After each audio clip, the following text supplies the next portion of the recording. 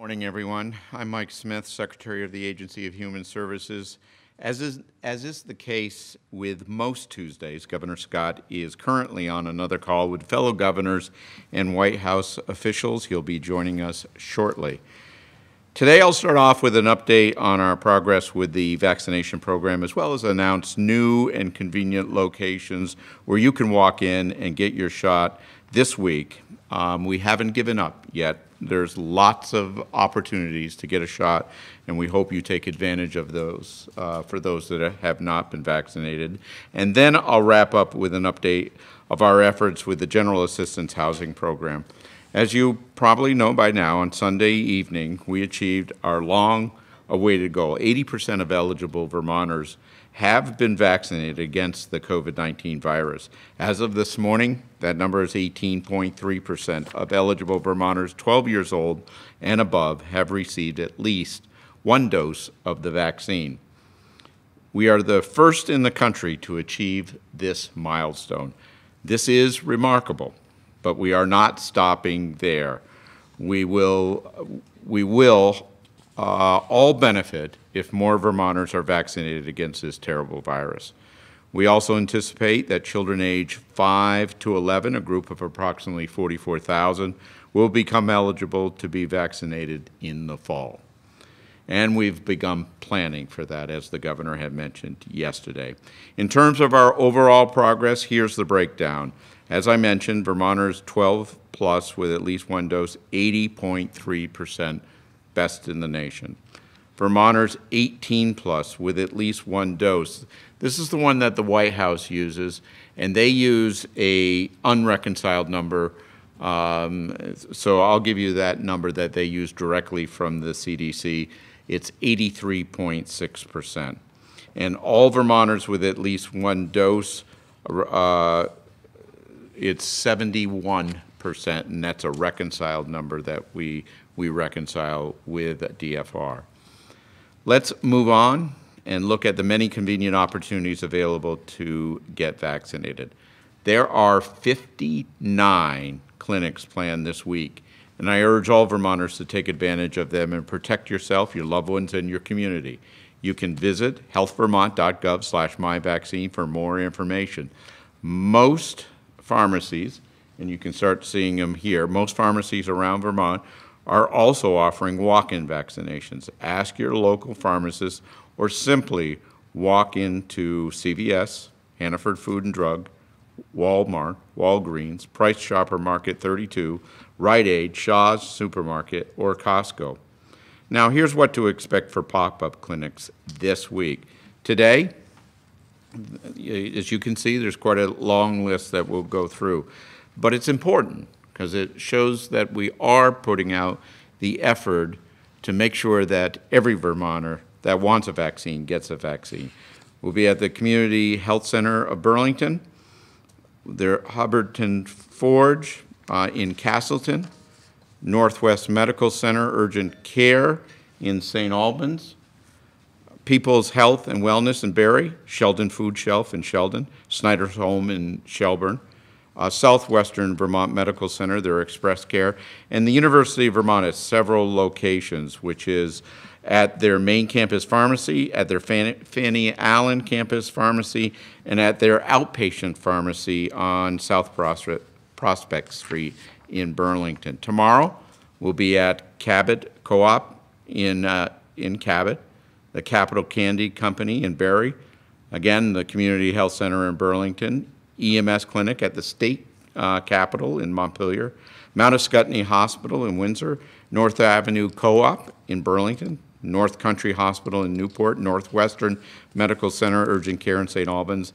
and Southwestern Vermont Medical Care Express Care, Medical Center Express Care in Bennington.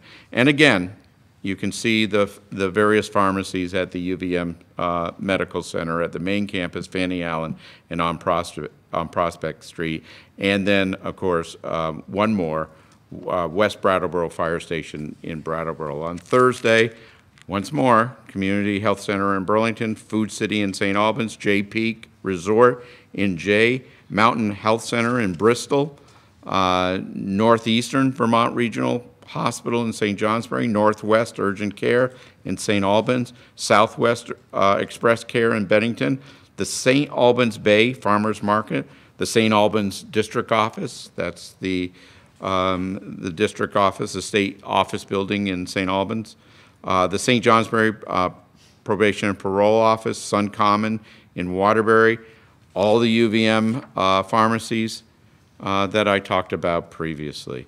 And on Friday, Cabot Creamery again, the Community Health Center in Burlington, Gifford Health Center in Randolph, Green Street School in Brattleboro, Mount Ascutney again in Windsor, Northwestern, Southwestern Express Care or Urgent Care Centers, and all the UVM pharmacy locations.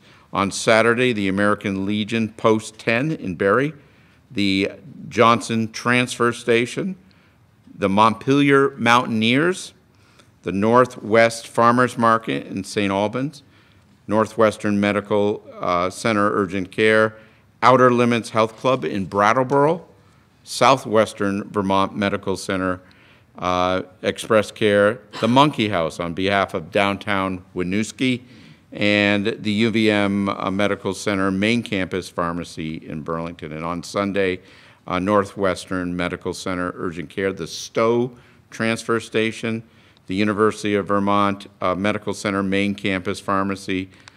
So as you can see, there are a lot of opportunities, and as I said, over 50 coming up this week in order to get vaccinated. In the future, we'll start planning to combine both vaccination and testing capabilities as we move forward. We're in the planning stages, and as I mentioned, we're in the planning stages for vaccination, perhaps in the fall, of those that are 5 to 11 years old as well. So let me turn to another subject. In terms of the General Assistance Housing Program, we are currently housing 2,295 people in 1,631 hotel and motel rooms across the state. And we are starting to lose capacity every day in the hotel motels in terms of rooms as the state begins to reopen. This program had restrictive criteria for eligibility in place before the pandemic. We recognize the need to protect the most vulnerable and we suspended all eligibility criteria during the pandemic. On June 1st, new eligibility criteria was implemented for new households seeking assistance. It is more expansive than the pre-pandemic eligibility with regard to housing households with children, people with disabilities, and older Vermonters. And we are still serving households at risk of domestic violence or other life-threatening conditions, households including a pregnant person and victims of natural disasters such as fire and flood. The utilization of the program has decreased significantly since the beginning of June. Households currently in motels will be screened using the new eligibility guidelines effective July 1. We project that approximately 2/3 of households in motels will continue to be eligible for an additional 84 days at that point. This includes the most vulnerable populations I mentioned earlier. Households with children and people with disabilities may be able to have their emergency housing extended past 84 days, depending on their circumstances. We do not intend to delay implementing the new eligibility criteria for the emergency housing plan.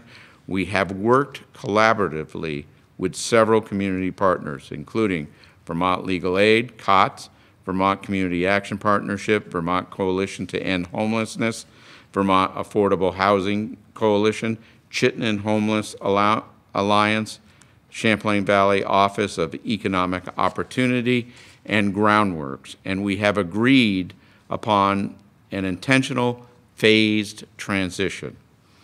Our plan for transitioning away from the expanded motel voucher program has specific phases that were intended to avoid a cliff. And therefore, we have phased in new eligibility for new households first and will subsequently apply those criteria to currently housed households beginning in July. This tiered approach also means that eligible households, particularly households with children, older Vermonters, and individuals with disabilities, will continue to be housed for an additional 3 months, and in some cases, even longer. Households who will be ineligible for continued housing as of July 1st may be eligible for essential payment of $2,500 to help with expenses. The intention is to provide a cash payment that can help these households care for their own basic needs. In addition to the essential payments, the Department for Children and Families has other programs that can help households who will still be housed in motels. Households may qualify for Vermont Emergency Rental Assistance to help with security deposits, rents for up to 12 months, and utility bills. Financial assistance up to $8,000 for eligible costs such as security deposits, moving costs, transportation, program fees is also potentially available to help households in motels transition into and keep stable housing. This flexibility money is the Rapid Resolution Housing Initiative that we have put in place. In terms of mass feeding program, the Department of Children and Families will also be able to continue offering the maximum emergency allotment of 3 Squares Vermont benefits. These maximum emergency allotments are supplemental food benefits to help 3 Square Vermont households during the pandemic. All eligible 3 Squares Vermont households receive at least $95 a month in these extra food benefits, with many households receiving more up to the maximum allowed based upon the household size.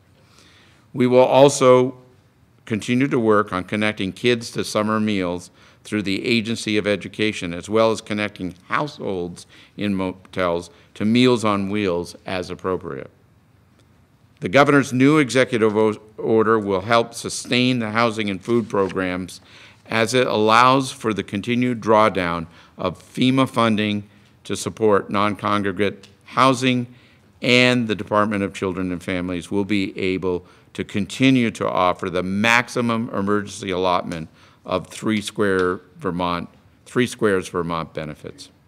We are doing everything possible to assist Vermonters and allow a smooth transition into more permanent housing and support services that will meet their long-term needs.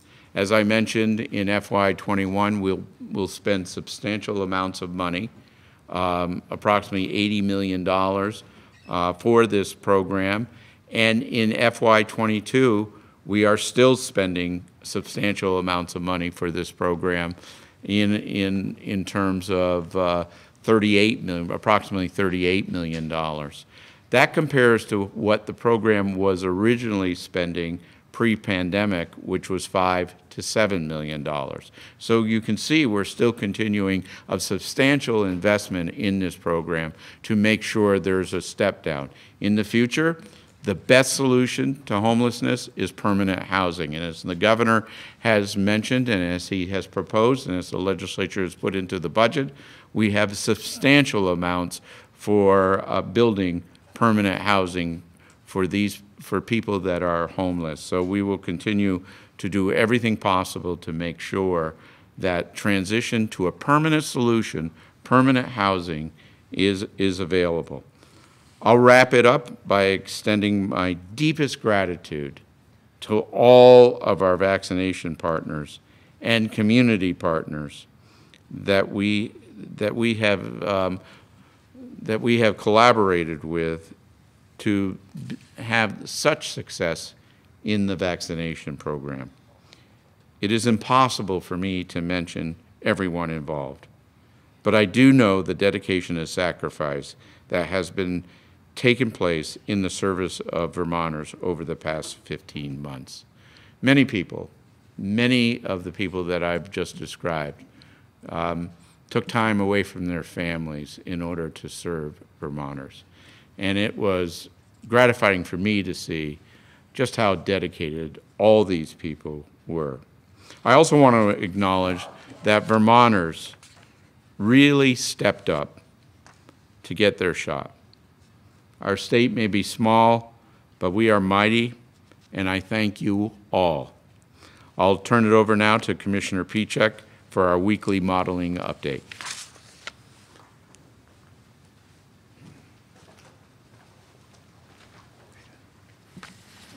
Well, thank you very much, Secretary Smith, and good morning, everyone.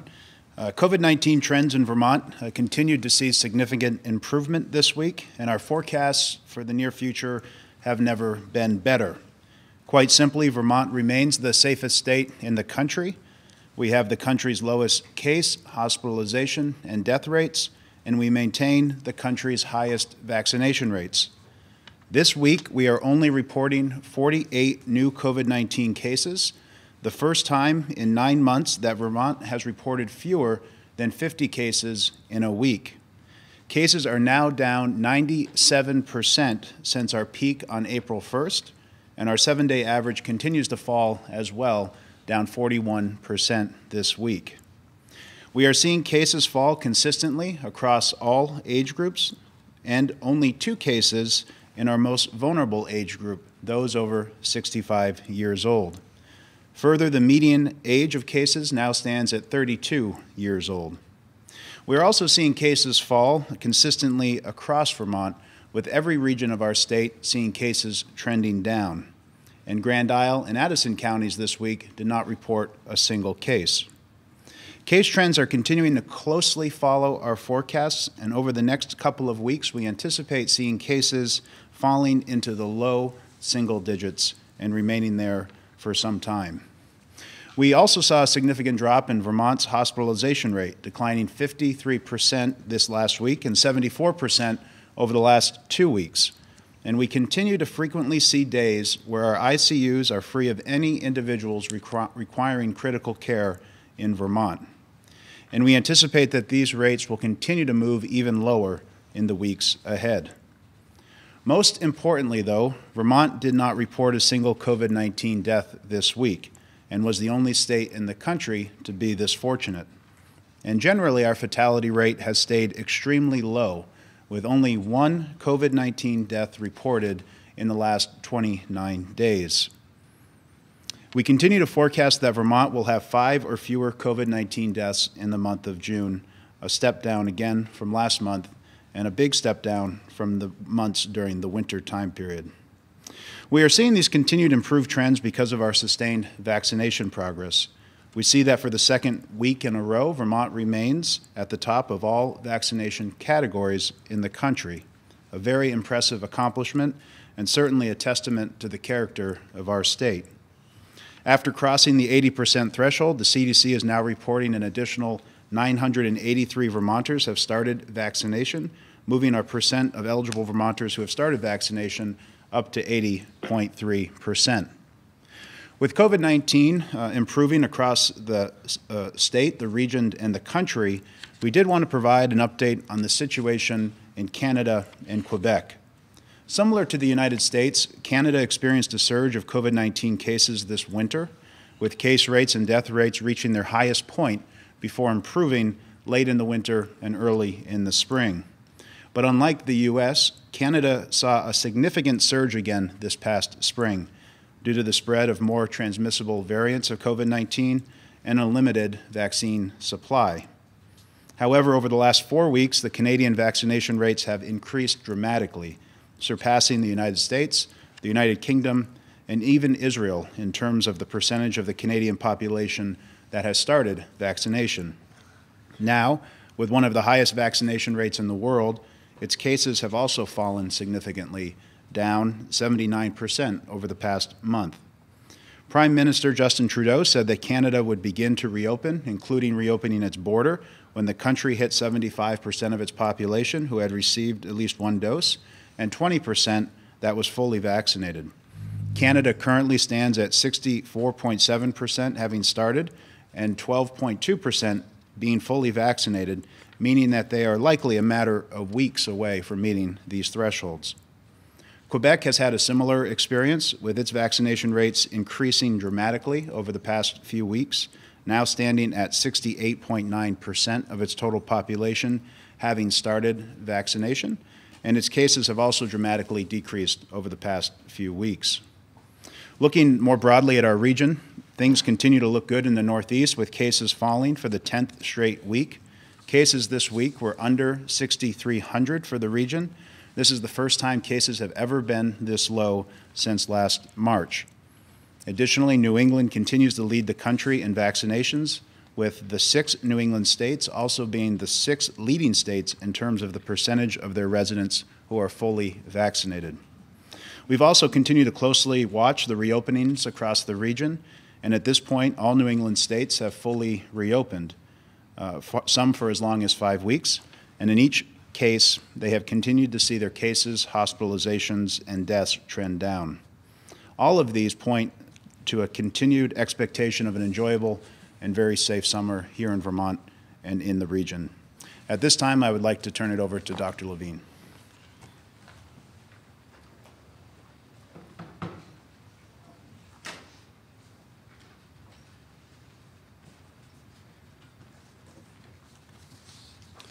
Thank you, Commissioner Pieciak. Well, it's been quite a while since we've had back-to-back COVID press briefings, and those usually weren't for good reasons. But I'm really glad this week it's because of the great news that the governor first announced yesterday. One of the tricky things about the field of public health is that we almost never get to a point where a disease is completely gone. Even when we hit a significant milestone, as we did yesterday, the effort continues. So long as COVID-19 is still present, even at the low levels we currently have in Vermont, it's my job and that of everyone connected to your health to make sure that you and all of us continue to do everything we can to ensure that we don't lose ground. So let's get to it. Meeting our goal of getting vaccine into the arms of 80% of everyone aged 12 and over is deeply meaningful. As I said 24 hours ago, this achievement means fewer chances for COVID to spread, fewer people hospitalized, and, as we all hope, as little additional loss of life as possible. But low incidence rates aren't the same as zero. This remains an active and innovative virus, and we all must take the actions needed to stop it in its tracks. I'm very encouraged by how well Vermont has responded to our call to get vaccinated and for understanding the reasons for those appeals. That being said, nearly 1 in 5 people eligible to be vaccinated have yet to take that step. If you still have questions, visit our website or talk to a friend, a loved one, or your doctor and find your reason. Let me give you an update on one such important reason, the Delta variant. This is the variant that's now spreading widely in many countries, and at this point accounts for about 10% of cases in the United States. And in the United Kingdom, it accounts for more than 90% of new cases. This variant, formerly called B16172, and first identified in India, is showing traits of being far more contagious and potentially more dangerous than the strains we've been seeing, though the science is not yet clear on the latter. Even here in Vermont, we've identified 3 cases through our genomic sequencing of positive cases. Our lab is now fully capable of doing whole genome sequencing, and as we have less cases reported on a daily basis, we are able to do whole genome sequencing on a higher percentage of our cases. We had formerly 1 case in an international traveler. For the latest 2 that have just been reported out today, 1 was in a domestic traveler returning to Vermont, and the other we do not have exposure information on. Now, I'm hopeful we don't see more of this virus, but we have seen this show before. Variants that start slow, then spread, and finally become the predominant strain in the country. How do we stop it? We all know the answer: vaccination, with a hefty side of continued prevention measures like hand washing and staying home if you're sick. Because then, the virus quickly reaches a dead end in Vermont, and it can't be transmitted from person to person and can't mutate and lead to more virulent strains. It's also okay to keep going with some of the prevention steps we adopted for the past year and a half. We're no longer required to wear a mask, and I've already seen more smiles in the last day than I have for months. One side effect of less mask use is that you should be prepared for a slight surge in the numbers of other respiratory virus illnesses being seen, such as the common cold. It turns out that masking was actually effective in preventing a lot more than just COVID. Now, this is a transitional period for many of us. You may personally still be more comfortable wearing your mask. If that's true, go ahead. In fact, I've seen many people in places like airports who have done so for years. We've learned a great deal about how masks can protect you and others. And I remind all of us, whether we choose to wear a mask or not, please don't judge. As in so many aspects of life as human beings, none of us can know anyone else's physical or emotional situation. Kids in particular are in a bit of a gray area. Currently, we continue to recommend mask use by children under age 12 when indoors, because they are not yet able to be vaccinated. However, as we have every step of the way, we are closely following the science and our own data, including case levels and virus transmission. We may get to a point, perhaps fairly soon, where case numbers are so consistently low in Vermont that we may conclude the risk of transmission and illness are low enough to warrant a change in that recommendation. Parents and caregivers should rest assured that the health and well-being of our children will drive our decisions, and you will have all the information and guidance you need to protect and promote the health of your children. Thank you again for your trust and confidence. These past months have shown that even the often hidden dynamics of a virus new to the human race cannot stand up to the determination of Vermonters. And it looks like the governor has returned from his phone call. Thank you, Dr. Levine. Good morning, everyone. Just got off the phone with fellow governors and White House officials. Dr. Walensky said nationwide trends continue to move in the right direction, and 64.5% of those over the age of 18 have received at least one dose. She also talked about the Delta variant, which Dr. Levine just spoke about. Importantly, she noted that the science shows vaccines are effective against this variant as well, saying vaccines are the best defense against it. So again, if you haven't gotten your shot yet, there's still many easy opportunities to do so, and you can help make sure we keep these variants at bay. It's also important to get your second dose of Pfizer or Moderna when you're due for that. And as has been the case for the last several weeks, our allocation of Pfizer and Moderna doses remain the same. No new allocations for J&J, although they did say the FDA extended the shelf life of J&J by 6 weeks, so that's good news. So that was about it on the White House call. So as you know, we reached our 80% threshold, and as a result, I issued a directive to lift all remaining restrictions. I want to once again thank all of Vermonters for their hard work and commitment. We lead the nation because of you. As we've said, and as you saw from Secretary Smith, we're not letting up because the people we vaccinate tomorrow are just as important as those we vaccinated yesterday.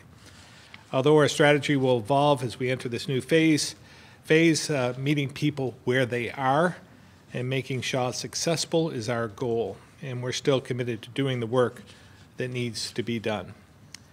Next, tonight at midnight, the state of emergency, which has been in place since March 13, 2020, will expire. Unlike every other month since today, it will not be extended. When a governor declares a state of emergency, they are granted a significant amount of authority to act quickly for the public's health and safety. They're often used for natural disasters like after Tropical Storm Irene or blizzards or major flooding. This state of emergency has been unique, both in its length and nature, because the challenges we faced with COVID isn't something we've ever seen in our lifetimes. However, in our system of government, extending a state of emergency longer than it's needed isn't appropriate, and authority must be restored to the normal process with checks and balances. So as a result of Vermonters stepping up to be vaccinated at such a high rate, restrictions are no longer needed, and the state of emergency is no longer needed either.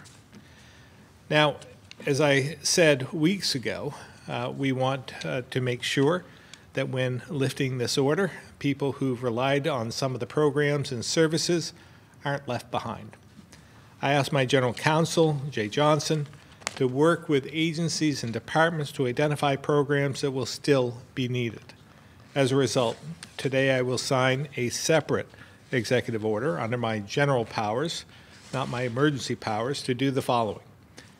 First, it maintains the National Guard's active state service status. This will allow the Guard to continue assisting with our response as needed, including with vaccination clinics. The order also extends Vermont's access to federal funding for expanded emergency housing and feeding programs, which Secretary Smith discussed earlier. We know many Vermonters relied on these services throughout the pandemic, and Vermont has been seen as a model for our efforts to safely house those experiencing homelessness. We believe this has had a significant impact, and our goal is to help make sure there's a smooth transition back to pre-pandemic services. Another provision relates to H313, which I signed into law last week, among other things. This keeps a portion of my executive order in place, allowing restaurants and bars to continue serving drinks to go. This has been an important revenue stream for both employers and employees in an industry that has been hit especially hard. The law, H313, goes into effect July 1, so the order will serve as a bridge until we get there. Even as this emergency comes to an end, we know there are still Vermonters struggling because of it. Protecting the most vulnerable has been one of the top priorities of my administration over the last 4 years. As we enter the recovery phase, that remains true. My team and I will focus on building a stronger, more prosperous Vermont, learn the lessons of the pandemic, and continue to do whatever we can to grow the economy, make Vermont more affordable, and protect the most vulnerable. With that, we'll go back to questions, or we'll go to questions, I guess. Yeah, good timing today. Yeah. We'll start with Calvin Cutler, Channel 3. Thanks, Governor. I think this might be a question for Secretary Smith. So regarding the $2,500 stipend giving to people transitioning out of the hotel voucher, what sort of checks will there be to make sure that this money is going where it needs to go and that it will be appropriately spent? We actually have Commissioner Brown, Sean Brown, on the line. He might be more appropriate to answer that question. Sean, did you hear the question? Hello.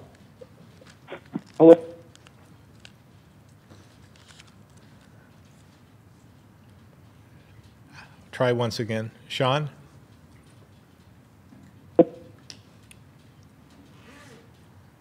Hello, Governor. This is Commissioner Brown.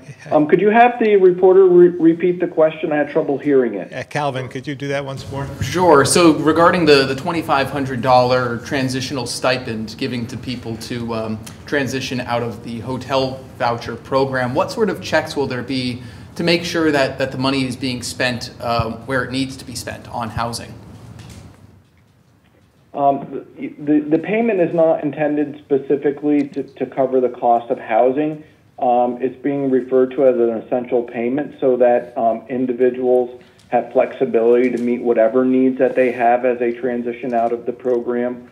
So it could meet a variety of needs, and so we're working with our community partners across the state to make sure that all of the households that are eligible receive the payment. We'll also be offering to those households that are interested some financial literacy training, and then making sure they have the ability to access those funds and cash the check and access them. But they really have flexibility to meet whatever needs they're experiencing as they transition out of the program. Governor, in 30 days now, the eviction moratorium expires. I guess what's the plan from the statewide perspective after that is triggered?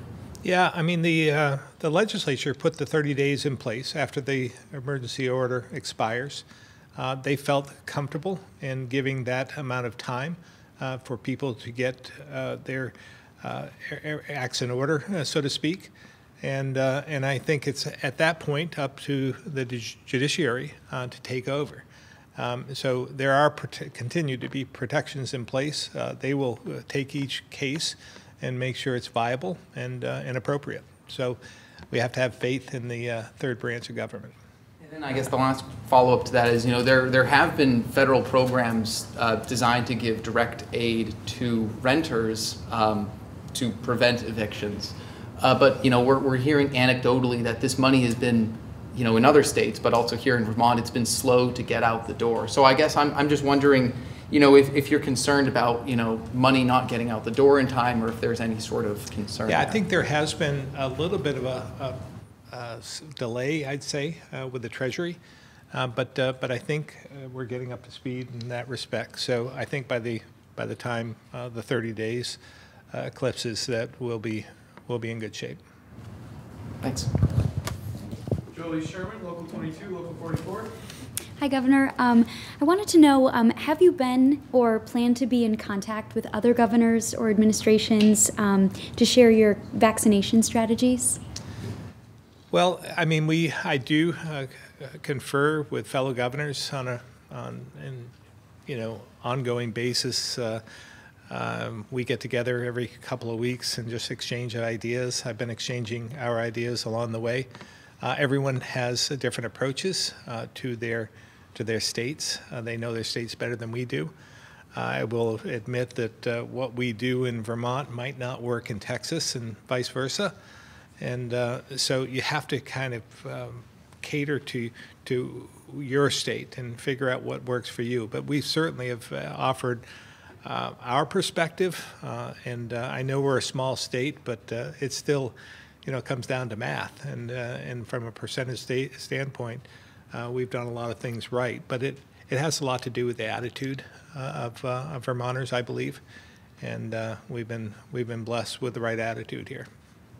And I just want to ask, I want to confirm, lifting all remaining restrictions means no masks, no capacity limits when it comes to gatherings. What else might we notice? Yeah, just think back pre-pandemic, the way it was when there was no restrictions whatsoever. And that's what we're going back to. The only difference might be if there's any federal restrictions, like with transportation, for instance, public transportation. They still have guidelines in place for that, and I believe long-term care facilities as well.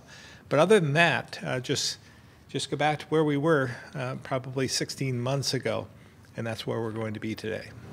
I just have one more question for you, and I'd like to ask Dr. Levine something. How many press conferences have there been up until this point? I had that, I announced that yesterday, and it's, I can't recall how many that was. I think this will be 146. Yeah, 146 is what I'm being told. And Dr. Levine, one question for you. Would you recommend that vaccinated individuals, if they feel sick and it might be COVID, would you recommend them getting tested? Oh, absolutely. Yeah, we're still in a time where COVID is still in the environment, it's around us. So if someone has anything on the symptom checklist for COVID, even if they're vaccinated, it would be a good idea to get a test. The likelihood in Vermont of them having a positive test is very low. The number of cases that we've seen in vaccinated people, 6 in 10,000 So it's the odds are pretty much saying it's probably a common cold or something else of the sort. But at the same time, I think we're at a time period where we all want to continue to protect one another. So getting a test is so easy, and believe me, there are no lines for testing now. So one can go, no matter what region of the state, to one of our testing centers and get tested. Thank you so much. Yeah, and I believe we still have 16 or 17 fixed sites still available, I believe. So it is easy to accomplish, and it's free. So take advantage of that. A peace of mind, if nothing else. Lisa Loomis, the Valley Reporter. Good morning. Sorry I was unable to overcome the technical and audio challenges of yesterday's press conference, and I missed the opportunity to congratulate you and your cabinet on hitting the 80% benchmark. I also want to acknowledge how responsive and helpful the staff of your cabinet members have been. Every piece of information that was promised has been delivered, whether it was from Secretary French's office, Secretary Smith's office, or Secretary Curley, who reached out herself via email several times. I thank you all for that, and thanks too to Jason and Rebecca for their yeoman's work wrangling reporters for these press conferences.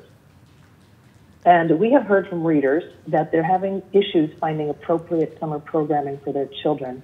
Do you have a sense of whether the number of slots for kids is sufficient? And if not, how big is that gap? You know, I think it depends on the region. Obviously, we're trying to make sure there are enough slots available for any child or younger person who wants it, because we think it's that important.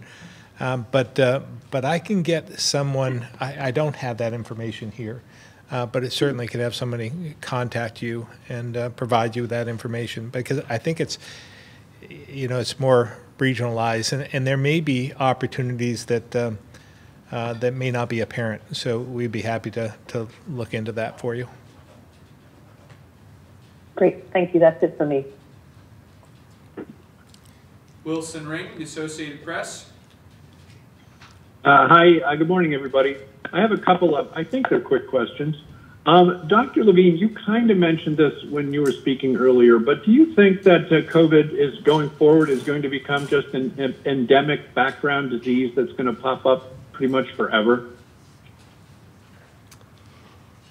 You probably don't want me to say yes, but I think you're correct that that's what the predictions are.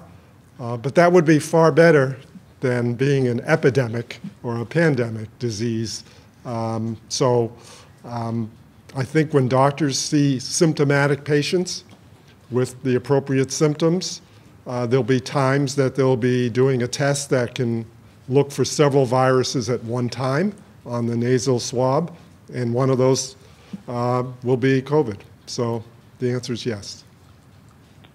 Okay. Thank you. And I guess this is for the governor and Dr. Levine, both of you. Have either of you missed any of the, 146 of these news conferences?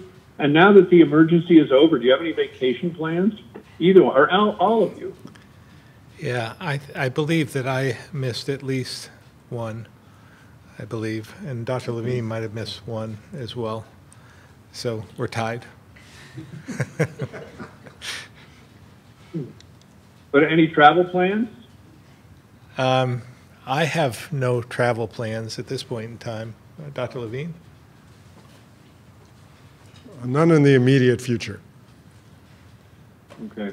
Okay, well, it seems like I don't want to delay or betray my journalistic objectivity, but I think you might be due, or at least entitled. Anyway, thank you. Those are my questions. Well, thank you. Mike Donahue, the Islander. Thank you, Jason. Governor, I'd like to echo what Lisa Loomis said about your leadership and your team over these past 15 months. We've heard from readers who asked us to share their ongoing thanks to you and the fact that you're still standing after 146 grillings says it all, I guess. So, and you are welcome to ride your bike up to the Champlain Islands anytime you want. Well, I might want to do that, yeah. So just following up on yesterday's question about the U.S.-Canadian border, and certainly Commissioner Pichek's numbers from Canada and Quebec are very encouraging. And as I mentioned, there are 15 international crossing points in the 4 northern counties. What can you do, and maybe the other 12 governors in states that share the Canadian border, to pressure President Biden, Prime Minister Trudeau to speed up the opening of the border? I mean, have the 13 governors caucused at all on a reopening plan, and maybe trying to share more vaccines with Canada? I know we talked yesterday about the fact that the U.S. is going to share vaccines, but obviously it would have a huge economic impact if the Canadian border was open. That 90 miles is critical for a lot of businesses that depend on summer and fall tourism and everything. Yeah, I don't have any of the details, but I did hear some news this morning. It appears that there is going to be a meeting fairly soon with the Canadian officials and U.S. officials to talk about the border reopening. So I'm really hopeful that this will happen sometime in maybe July from my standpoint. And again, I'm just speculating on what could happen, because this really is up to Canadian officials and U.S. officials. But we keep the pressure up. We know it's important to us, especially for the northern part of the state, but it's something we talk about with them quite often. And I believe that it's more on the other side. You know, it's the Canadian side that they may have been more apprehensive. But as I said yesterday, they have made significant ground in terms of first doses for Canadians, up in the 60% range, which is remarkable from where they were. And the second doses, I think they're in maybe the 9% range, something like that, but it's picking up. And so it doesn't appear that it's a problem with supply at this point. It may be, at this point, just getting the shots in arms. So we'll continue. If any Canadians come across the border for work-related issues, we believe we can vaccinate them. So we'll continue to do our part in our small way. But is there any thought of caucusing with the other 12 governors to really develop a plan that the President Biden could use? Yeah, I don't know. Yeah, we haven't spoken. Or hosting, you yourself hosting them. Yeah, we haven't done that, but we did have a New England governors. I think I mentioned this a couple of weeks ago. New England governors and Eastern premiers meeting, and we talked about this issue and tried to advocate. But again, I believe it's not the pressure on the U.S. side. I think we need the pressure on the other side, on the Canadian side, and they, you know, some of their some premiers are just reading their own constituents are saying that they're a bit apprehensive about opening up the border. So I'm not sure that they're as excited about this as we are at this point. But this was a couple weeks ago, and again, they've made significant gains in the number of vaccinations over the last even 2 weeks. So I think this meeting will bear some fruit, and I believe that we'll have some word fairly soon on when the border will be reopened. Okay, very good. Thank you very much as always. Appreciate it. Tim McQuiston, Vermont Business Magazine. Hi, Governor. I have a question about broadband, but just to follow up on Willie's question, I was wondering, it occurs to me, will the COVID vaccine become part of the regular flu vaccine mix like H1N1 has become? I was just trying to determine who Willie is, but I guess it's Wilson Ring, correct? Wilson Ring, yep. Yeah. I didn't know he had a nickname, but Dr. Levine.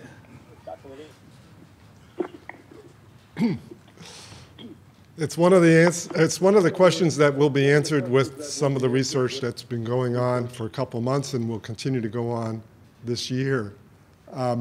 Keep in mind the original people in the clinical trials for the vaccine were a summer ago.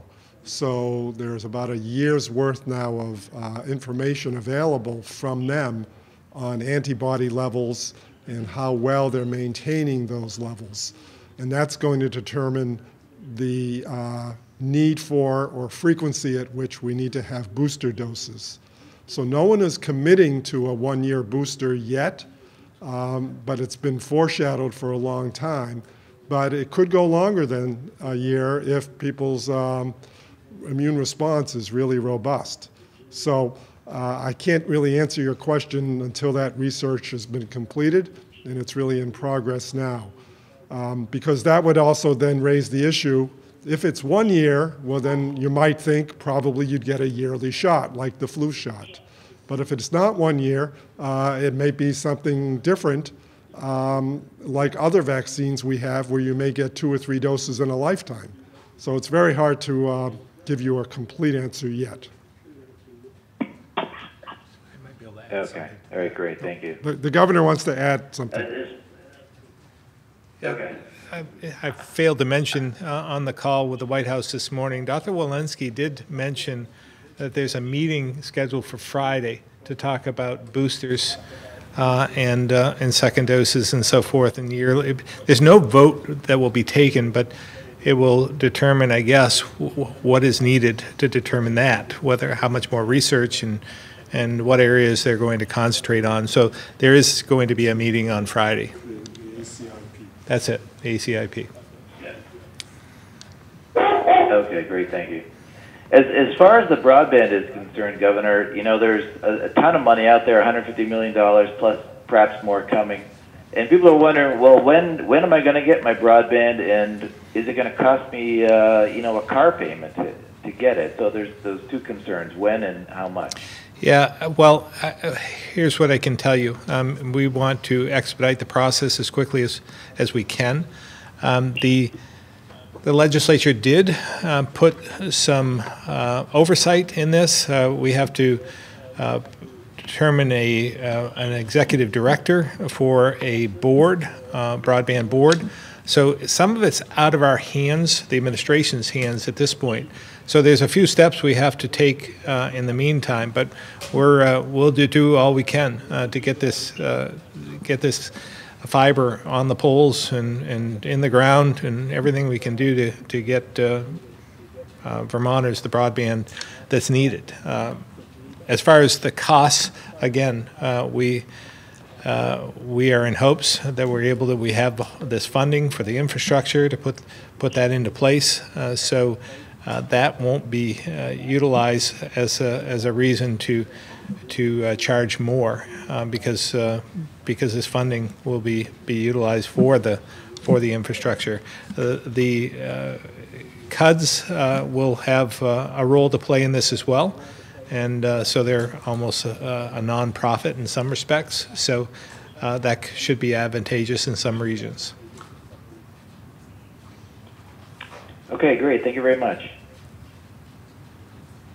And Wallace Allen, 7 days. Hi, thanks. I have a question about the expiration of the eviction moratorium next month. I'm wondering how the state is preparing for what's going to happen when presumably at least some people are going to have to leave their rentals. I'm just wondering if you know how many people this might involve or what the timeline might be. I know there's going to be a backlog in the courts, but at some point it does sound like there's going to be some movement there, and it doesn't really sound like there is any sort of housing set up for people who find themselves out of their homes. Yeah, I think Commissioner Hanford might be on and might be able to answer some of those questions. Yes, Governor. Can you hear me? We can. Yeah, so the eviction moratorium, it's 30 days, so July 15th. You know, I don't think this is a surprise. This has been in the works for months, and rent was never forgiven during that period. So many Vermonters have prepared for paying that back rent. There's over $375 million in federal aid to help with rental assistance. And we have community partners, more than 20 across the state, helping people access this assistance, language translation, landlord-tenant mediation, technology assistance, and funding's been provided to groups like Vermont Legal Aid to provide eviction prevention services. So, we feel we have the resources in place that help folks. A lot of the requirements that are slowing this down are federal, and we really can't, waive those. Folks need to submit the necessary paperwork, prove that they're eligible. I think that we will have the time to solve most of these problems. And it's important to know that the eviction process is a lengthy one. It takes time, and that it can be halted at any point by paying your back rent if the eviction is for non-payment of rent. So it's important that we go back to due process, and these cases get heard, and we restore that for both landlords and tenants' benefit. So do you have any idea how many cases this affects or how many households this might affect? I don't have exact numbers. There has been a significant drop in the number of eviction filings during this period. I know that for certain. Folks were still able to file evictions, but they weren't processed. In a normal year, it's about 600. I have not received update from the court on how many evictions are in process right now. I don't believe it is a tsunami coming. I think that folks have been preparing for this, and that there's ample assistance to help people pay their back rent and utilities, and even going forward for more than a year.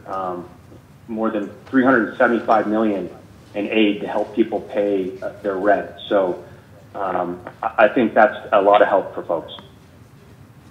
It's a little bit of an unusual situation now, because I have heard from more than one person who is being evicted because their landlord is selling the house, and they're doing that because house prices are so extraordinarily high right now. So for those who can't gain access to the money to help them pay their back rent and stay where they are, they're going to have to leave. And right now it's hard for them to find another place. Does the state have anything other than rental assistance in place to help them? Well, you're bringing up, our housing situation. And as the governor mentioned, we had an historic amount of funding provided to build more housing, more than $130 million to directly support the building of more affordable housing. And, this funding can be matched with the rental assistance to help people exit homelessness, as Secretary Smith mentioned. And it's an ongoing effort. We need to build more housing, also middle-income homeownership units. And, and there's more work to do in this area, but everyone's working collaboratively and building units as fast as possible. Right, but that's not, that money is obviously not going to turn into housing within the next few months. Yeah, and don't forget, 2 or 3 years ago when we had a historic amount, which we thought was historic at that point, $37 million housing bond, and then it leveraged another $65 million of private assets for $100 million worth of housing, which was historic at that point. That's still being completed right now. That's we're seeing the tail end of that. So it's not as though we haven't been building any housing. It's just that we've known for quite some time we need more of it. Exactly, and I would just add that last winter, with the CRF money, we were able to build 500 units of housing in 6 to 8 months. So some of these projects can happen fast. We have more work to do in this area. We need to have more efficient permitting and regulations to allow the housing to be built quicker in the areas we want. All I can say is folks are doing everything they can to try to bring more units online, and we need to continue to work together to help build more housing. We also, Ann, as you might recall, during the legislative session, sought to expedite some permitting in some areas, particularly in communities and downtowns, and we weren't successful in completing that, but we are going to continue to monitor that, and if that's a bottleneck, then we'll again ask the legislature to help us out.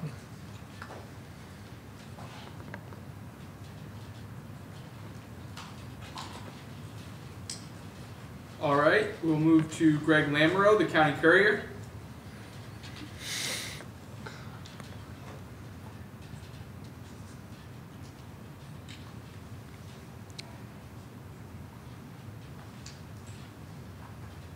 Greg Lamoureux.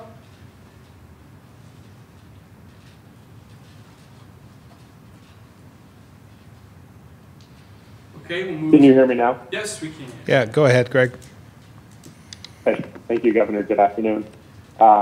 Just want to reiterate what a few other reporters have said, and thank you and your staff for the leadership through this pandemic. I do also, at the same time, want to circle back around to a question that I asked a handful of months ago. And at the time, you basically kind of said, you know, we're still right in the thick of it, haven't gotten to think about it much. Hindsight being 2020, what would you have done different if you could go back 15, 16, maybe even 24 months and prepare and respond to this pandemic? Well, it's easy, you know, playing Monday morning quarterback in some respects. It depends on whether you're talking, you know, on the federal level or the state level. I think we did the best we could under the circumstances and with the cards that we were dealt. But there were a number of issues that we as a country, we as the world, weren't prepared for.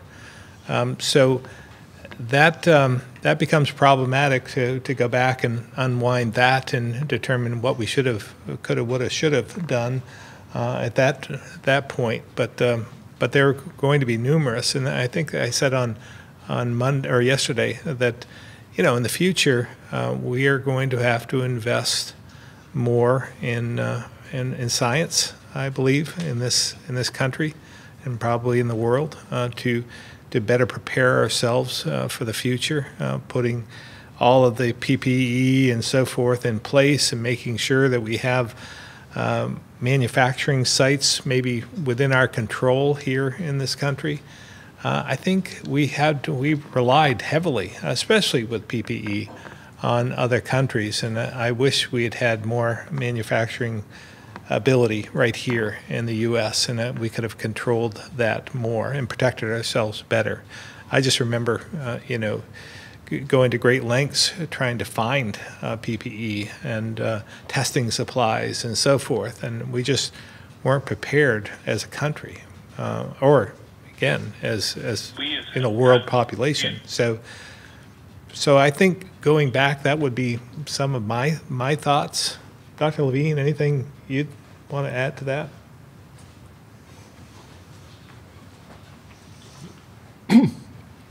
I think not too much to add to those thoughts. I think we learned perhaps as a state that it's not a good situation when you have to have 50 states competing with one another at a time of a crisis, and even competing with premiers and prime ministers around the world as well. That doesn't say so much about what we could do or not do better, because there were a lot of national issues at that time that we kind of were stuck with. Anytime you have 256 people who are no longer with us, you ask yourself those questions in the middle of the night all the time. I wish I could say that, you know, some percentage of those were people we could have saved from the fate that ultimately they succumbed to, but the reality was early on the virus spread so quickly, and we lost a number of people in some of our nursing homes, and we forever regret that, but at the same time we tried our best. We implemented all kinds of restrictive visitation procedures, etc.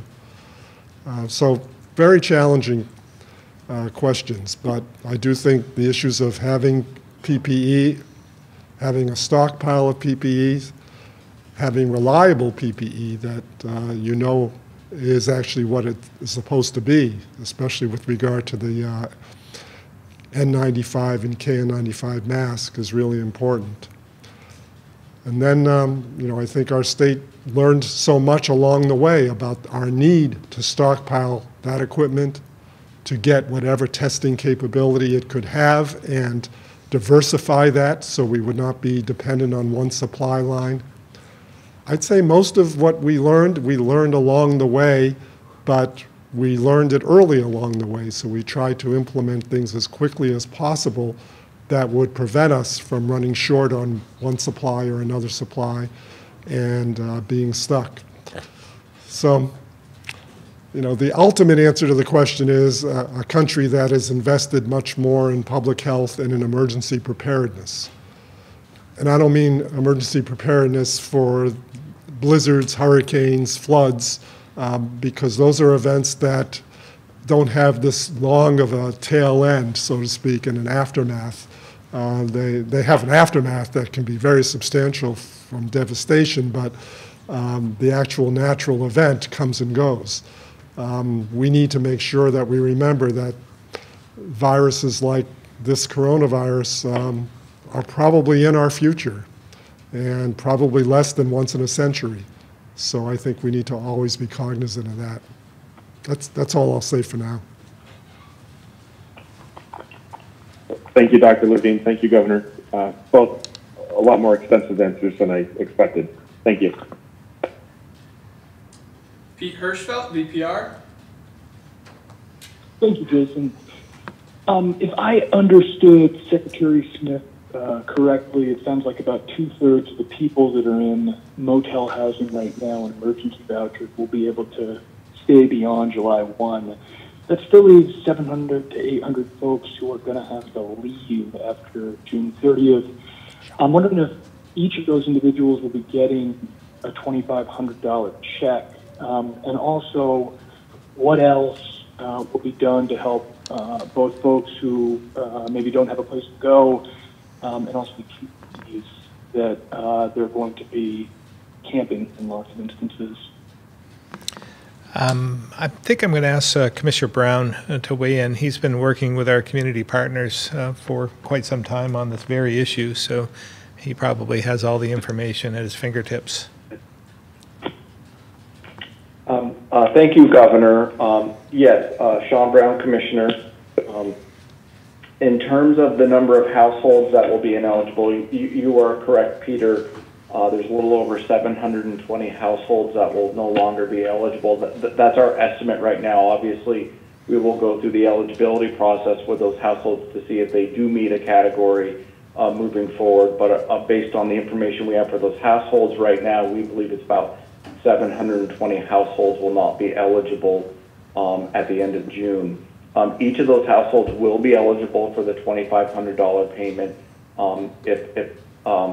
as they transition out of the program. And we are working very closely with our housing partners across the state as they develop transitional housing plans for each of these households in terms of what options might be available, whether it's moving into a permanent housing situation, returning to live with family or friends, if that's where they came from before the pandemic, as the state shut down last spring. Also, some of them might transition into another system of care, depending on their level of need. That could be a treatment facility or a community care home. We saw systems of care shut down across the state and individuals coming into the emergency housing program, and we want to reestablish folks into those places as well. And for those who choose to want to camp, there would be supports in place for those as well. And so there's a wide variety of options available for those households that are not eligible, and our goal is to make sure that they all have a safe place to go and are working hard with the planning on the transition for those households now. Thank you, Commissioner. One more quick question for you, Governor. You said that the executive order that you're signing, I believe today, will enable Vermont to continue to avail itself of some of the federal funding streams established for emergencies. Do you know offhand exactly which revenue sources you're going to be able to continue to be able drawing down by signing this executive order? Jay, do you have the answer to that? Jay Johnson here. Thank you, Governor. Hi, Peter. I believe it's FEMA funding for the most part for emergency housing resources, for feeding the same, and I believe that it's supplemental SNAP assistance for that's coming from HHS from a different program. Thank you all, as always. Avery Powell, WCAX.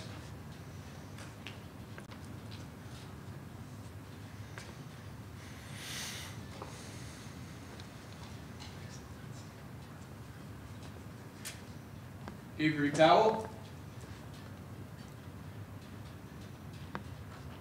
All right, we'll move to Aaron Patenko, VT Digger. Sorry, can you hear me now? Yep. Go ahead, Avery. Governor, you've mentioned a lot about how we got to this 80% mark and doing the age band approach, but can you talk a little bit about why you think Vermonters went and got the vaccine and really stepped up before the July 4th deadline?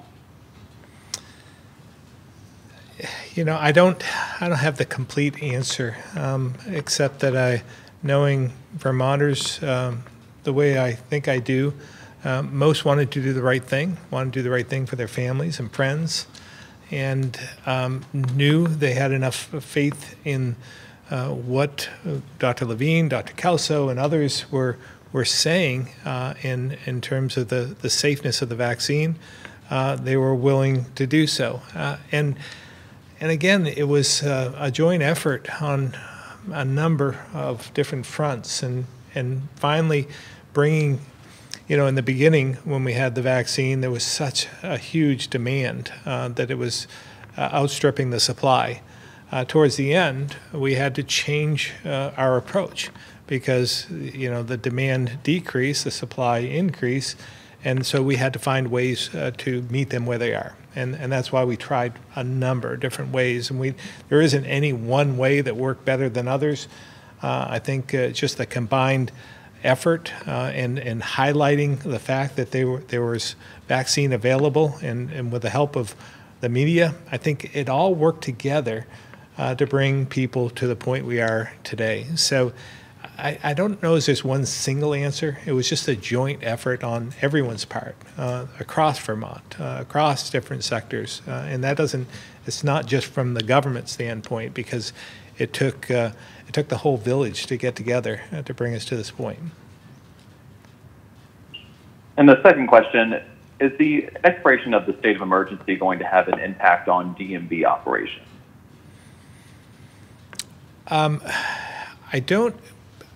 Not significantly. What we found with DMV, for instance, there are a number of people that are using online services more, doing it by mail, and I expect that will continue. Obviously, we'll be reopening some of the facilities as well, and I think there'll be more in person. So I don't know if there's going to be a significant change, but hopefully it will all be for the better. Whatever the change is, it will all be for the better. Thank you. Aaron Patenko, VT Digger. Hi. Measures in your executive order are expected to last, particularly the continued federal assistance for food and housing? I got part of that, Aaron. So the executive order will lapse tonight. The emergency order, the executive order that we'll put into place will fill the gap for some of the funding for the homeless program and feeding and so forth. So we don't expect that there will be any lapse in between. This will just continue as we know it today from a funding standpoint. So the funding continues indefinitely into the future? Oh, I think there's an end date there as well. I mean, that'll be determined federally. So there's an end date.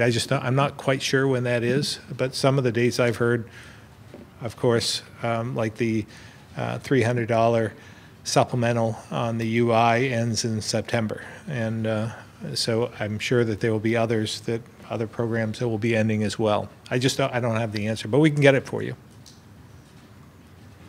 Okay, so there's no particular end to the funding on kind of the executive orders part, like you don't specify that the executive order will continue for another month.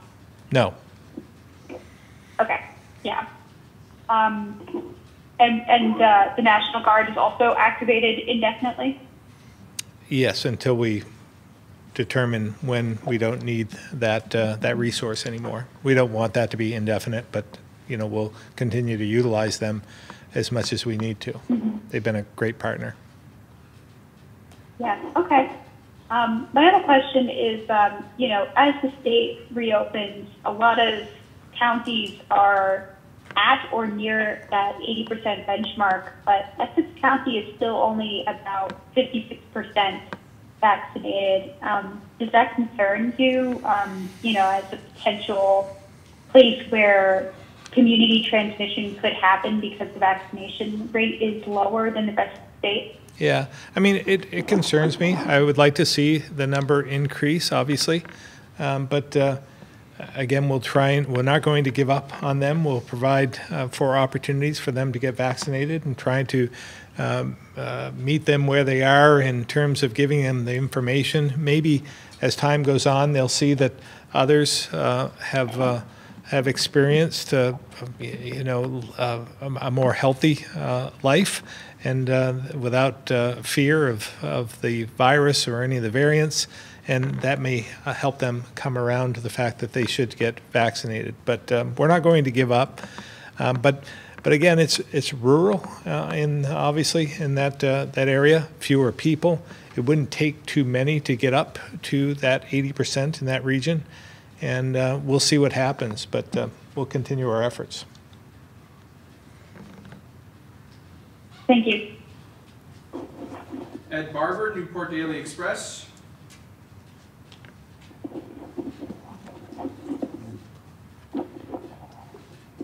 I do have one question, which is kind of related to the last one. I was talking to an administrator at North Country Hospital yesterday, and he said that the hospital's not been receiving the Pfizer vaccine to be able to use on the 12 to 15-year-old age group.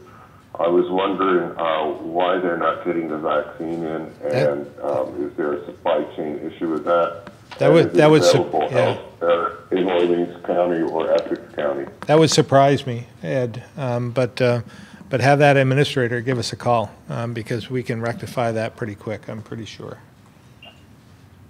Okay, he was pretty clear that he didn't receive any. Yeah. Well, I want to be equally clear. I believe we can fix that if there's a problem. So, give us a call. Give Secretary. Should I have him call your office or Dr. Levine? Secretary Smith would be most appropriate. What's your cell number? 555. Okay, I'll have him make contact to Secretary Smith. Great. I will reach out. Yeah, and Secretary Smith said he will reach out to North Country Hospital as well. Okay, wait. Very good. Thank you. Doc- That's all I have for a question. Yeah, Dr. Levine might have a comment on this. Oh, okay, sure. The only thing I wanted to comment on is obviously the Essex County number does seem low, and it's lower than other counties. We're trying to dig into a little more to see if it's really as low as the number 56%, or could be a little higher. You may recall the state of New Hampshire just developed a registry of its own, which is newly launched. There may be some data for Vermonters who have gone to pharmacies in New Hampshire or other sites in New Hampshire and gotten their vaccine. So the number could be higher, but I can't tell you that for sure now. But we have a team working on trying to figure out if there's more data to reconcile, which would not only help the number in that county look good, but it would also obviously be very useful to know that the county is actually at a higher vaccination rate than we had thought. So more to come, but I can't tell you exactly when. Okay, well, up in the northern part especially, there are a lot of the medical services are in New Hampshire and Colebrook. So that would make sense. Okay, thank you very much and have a great day. Thank you. Tom Davis, Compass Vermont. Thanks, Jason. One question I had was, Secretary Smith, when you were going through the list of obviously the pharmacies, but also where vaccination clinics and opportunities will be held, are any of them providing the option of the Johnson & Johnson vaccination, or is it all either Pfizer or Moderna?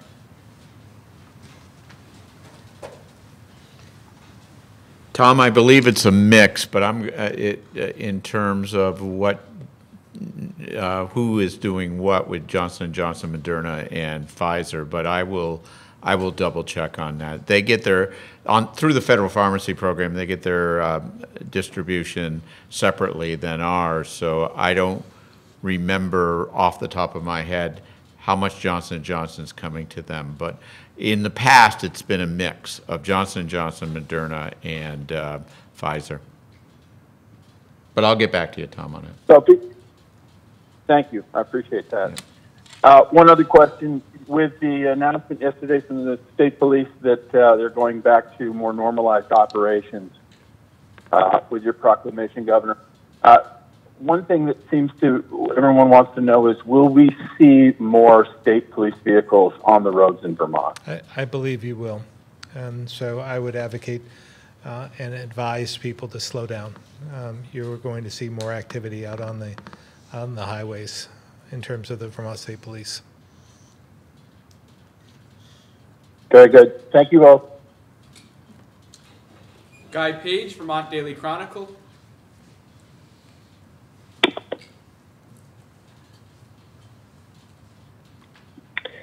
Governor, you've been asked about offering interstate assistance on another interstate crisis. Governor Abbott of Texas and Governor Ducey of Arizona on June 10th sent a letter to, I believe, all of their fellow governors invoking the Interstate Emergency Management Assistance Compact, seeking to help to stop the inflow of illegal immigrants. In 1999, the Vermont legislature joined this compact, which promises help for, quote, any disaster or emergency declared by the governor of the affected party state. So will Vermont be sending help as requested by Governor Abbott and Governor Ducey? And if so, what kind? And if not, why not? I haven't received any calls from either Governor Ducey or Governor Abbott, and they have my number. So I'm not aware that they need our help, but obviously we'll do whatever we can to assist them. Thank you. Governor, also, is it permissible now for an employer to terminate an employee who refuses vaccination? And if so, is a negative antibody test acceptable as an alternative? Yeah, that's a legal question I don't have the answer to. Be happy to research that, though. I just don't know, Guy. That hasn't come up when employers are talking about, well, can we fire someone or get rid of someone who's not vaccinated? No one's brought that up? Yeah, I haven't heard that question as of yet, but I would imagine it will. Great. Well, I look forward to yeah. I'm sorry. I'm going to let Jay Johnson add a little bit of color to this. Okay. Thank you, Governor. Hi, Guy. We've researched this a little bit in terms of whether an employer can fire someone for not being vaccinated. The problem with the vaccinations, I think, as everyone recognizes, it's an emergency use authorization at this point, and I think that the law just isn't clear. The EEOC has provided certain guidance, and there's a different law under which the emergency authorization is issued. So it's really not that clear, and I don't know of any litigation that has tested it yet. So I think, like the governor said, we probably will see some litigation arising out of it, and then we'll, but I think really, as Dr. Levine has said in the past, what we're hoping for is the commercial use authorization, and then employers can make that decision. So once it's authorized, then they will be able to terminate. Well, that would be the That would be theory. great. Yes, I mean, I would say unless something changes in law, I think that would be the theory. Okay, well, what about if someone says, hey, I've got a negative antibody test? Antibodies show I don't have it. Is that an acceptable alternative? I think that's going to be another one of those real-life test cases. Right. A legal test, I would say. And finally, I just want to say that Jason, your press secretary, has been the most responsive, helpful press contact of any governor I've got help from in the last 20 years. And he's done good work, and so have all the rest of you as well. Well, thank you. I haven't heard anyone compliment him to that degree. That's it. All right. Thank you very much, and we'll see you again next week.